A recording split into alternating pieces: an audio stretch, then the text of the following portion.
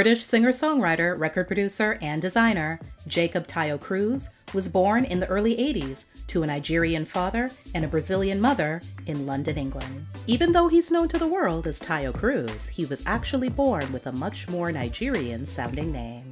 Him and his older brother were raised in a beautiful 5-bedroom house in northwest London and attended boarding schools. As a child, he looked up to his father and briefly considered following in his footsteps to become a lawyer. He soon realized that his heart wasn't in it. What he was very much into was music.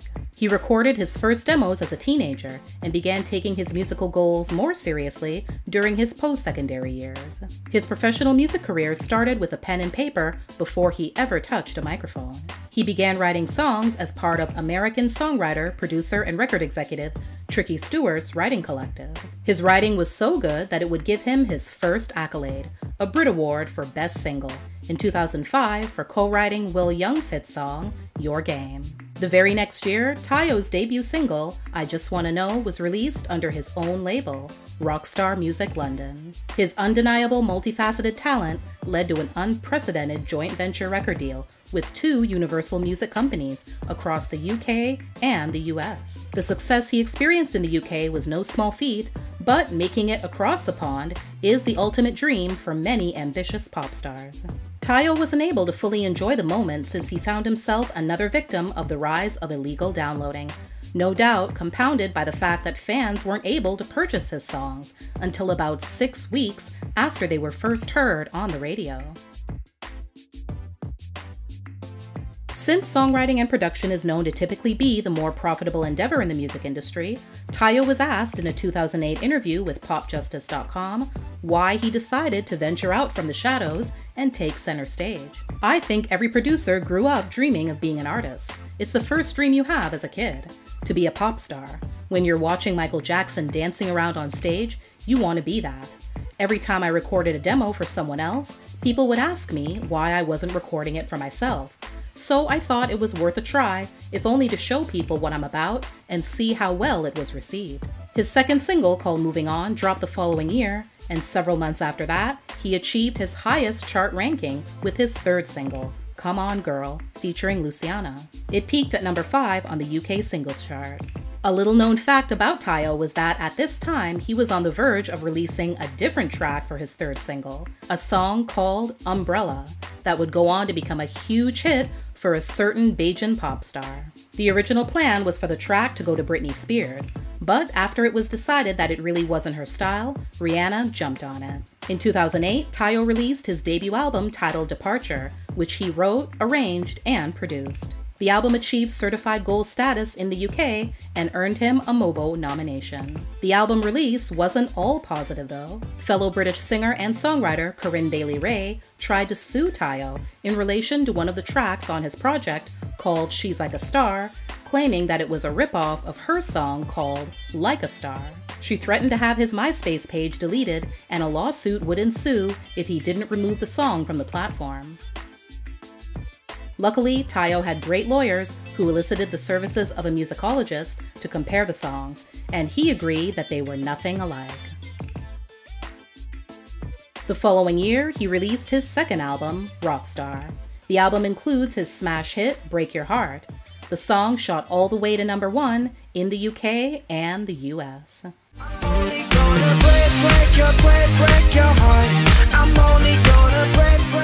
The success of the song made him an international superstar and attracted the attention of Mercury Island Def Jam, who were excited about releasing Break Your Heart in the United States. His label mate, rapper Ludacris, even jumped on the remix version. Another major hit of the album was the track Dynamite. It went to number 1 in the UK and just missed the top spot in the US, settling at number 2. In subsequent interviews, Taio explained that he woke up in the middle of the night with the lyrics to the song in his head, raced downstairs in his underpants, and started writing. Also at this time, Taio launched his brand named Rockstar, a fashion and accessories company which had a focus on sunglasses. In interviews, he said that the motivation behind starting the brand had to do with the importance of diversifying in order to keep yourself in business. The focus on sunglasses was born out of his personal love of the eyewear. 2011 was a particularly great year for Taio. He received his first US Billboard Award, released a collaborative single called Little Bad Girl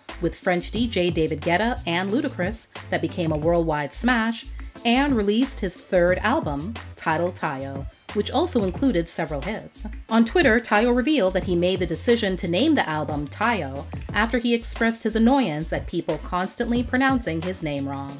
He then turned his attention back to his brand, Rockstar, which attempted to revamp itself with a name change to RXTR, a backronym for Riots and 12 Rebels. New products such as watches were also launched. However, several years later, the brand's website would be found to redirect to Taio's personal website, and its social media platforms would no longer post regular updates. Moving on, Taio announced the release of a new app he created called Kiwi in August 2013. He described it as Instagram and Snapchat meeting Spotify and SoundCloud. He wanted a place where people could come to keep tabs on what he was up to in his everyday life, and he could also drop a single and monetize it right away. Unfortunately, it failed to attract the level of investment needed to compete with other popular social media platforms and ultimately shut down. Over the years and in between his own projects, he continued to write songs and work on productions for other artists such as Cheryl Cole, David Guetta, Brandy, Usher, and Jennifer Lopez. By late 2013, Taio had announced on social media that his fourth album was on the way. He did release a single, however, no album has yet to be released. Taio continued to drop the odd single here and there over the next several years. After the release of the track Row the Body, featuring rapper French Montana in 2017, he spoke about the difficulties artists face in the current pop landscape trying to be the best. I suppose it's more difficult to engineer a number one. You need to have more pop cultural relevance in the sense that it's not just your music that makes you big.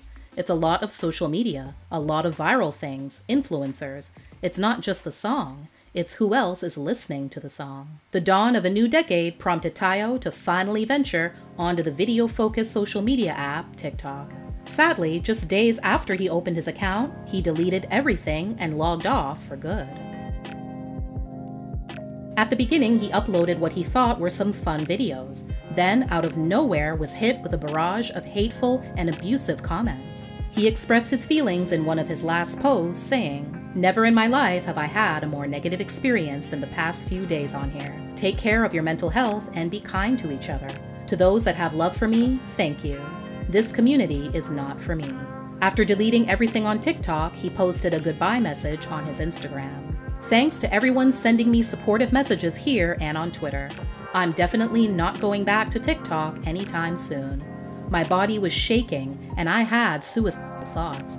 I pride myself on being mentally resilient, so the fact that I felt that way shocked even me." Some users posted hateful, mocking videos, which spurred a feedback loop of negativity, where more and more people began to join in on the mockery and hate. My intention was to make some fun videos and interact with my fans, but some, whom I won't mention, were averse to that. For my own mental health, I would rather be where I'm welcomed. For now, TikTok is not that place. Social media shouldn't be like this. Sadly, it is. He then went on to delete all of his social media posts on Instagram and Twitter. Taio forged ahead, and just a few weeks after the TikTok fiasco, he released his latest work, a track called 2020, a diss track of sorts aimed at the abysmal year everyone experienced worldwide. Since late 2020, Taio has been MIA on all social media, so it's hard to know what he's currently been up to. Hopefully, he's enjoying his social media sabbatical and will return soon with not only new music, but a whole new outlook as well. Thanks for watching. Please like, share, and comment. Also, don't forget to subscribe and turn on your notifications so you won't miss any future videos. See you next time.